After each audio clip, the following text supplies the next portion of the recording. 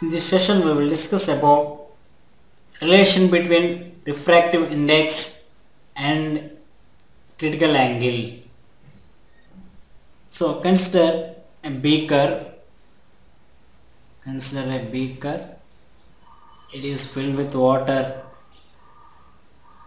like this. If you hold this beaker above the eye level, you can observe a light ray. Light ray strikes the surface of the water. This is normal to the surface.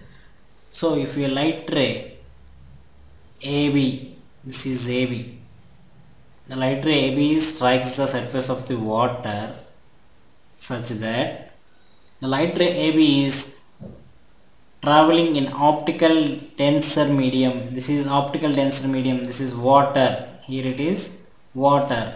It is optically rarer medium. This is air. This is water. Okay, the light ray passes from optically denser medium such that the angle of refraction in the optical rarer medium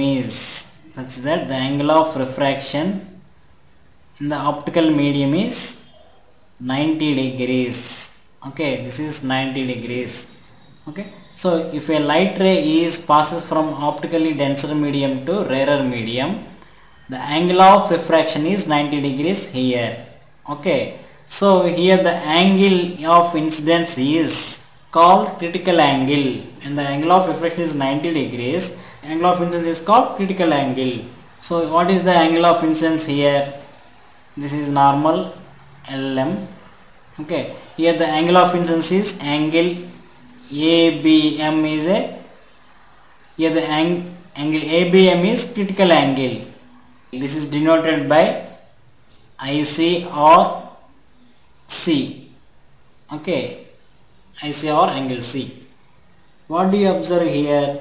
Here the light ray passes from denser medium to rarer medium with the refractive angle is 90 degrees. Okay, so here the rarer medium is air. This is medium 1 and the denser medium water. This is medium 2.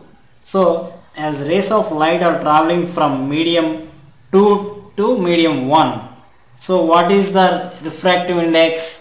According to the Snell's law, 2 mu 1 is equal to sin I by sin R. It is I incident angle and refractive angle is R. Okay, so according to the Snell's law, the refractive index is equal to sin I by sin R. When a light ray travels from medium 2 to medium 1, the refractive index is sin I by sin R. Now here consider the angles. The incident angle is I, that is IC. Okay, incident angle is IC and that is critical angle. Incident angle is critical angle, so we can written as IC. And what is the refractive angle here? 90 degrees. So R is equal to 90 degrees, sin 90 degrees. This is sin 90 degrees. Next, so 2 mu 1 is written as sin IC by 1. Sin IC by 1.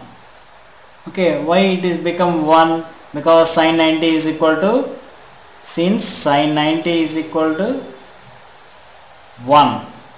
Okay, so this can be written as like this. Okay, 2 mu 1 can be written as like this, 1 by 1 mu 2, that is equal to 1 by sin IC. Okay, 1 by sin IC. Okay, this can be written as like this.